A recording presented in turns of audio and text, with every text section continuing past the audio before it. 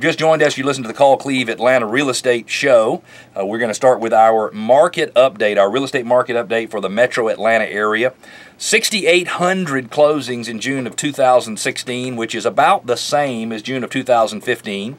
1,375 single-family attached closing, condos and townhomes, which is up 2% over the same month last year. Sales prices in the month of June for single-family detached, that is something that's not attached to a unit, either a townhome or a condo, were up 3.4% to $293,000, almost $294,000, and residential attached units, sales prices were up 4.8% to an average of $223,000. And Alfie, it was not long ago that average was $123,000 for those condos and townhomes. It is amazing how much prices have increased over the last few years. Year to date, there have been 33,200 single-family detached closings, 9% ahead of this time last year. There have been 7,200 condos and townhomes sold in Atlanta, which is also 9% ahead of the same period in 2015. Average sales prices year to date are up 4.4% for the residential detached units to an average of $278,000.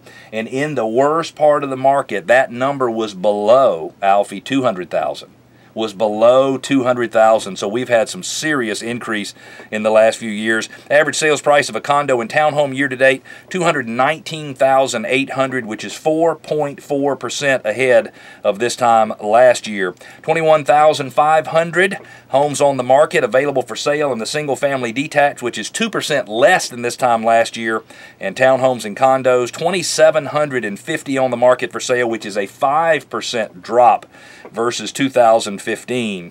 Took an average of 62 days to sell a detached unit. So if your house has been on the market for more than 62 days and it's not under contract, you need to start thinking about what you need to do to get it under contract, because something's wrong.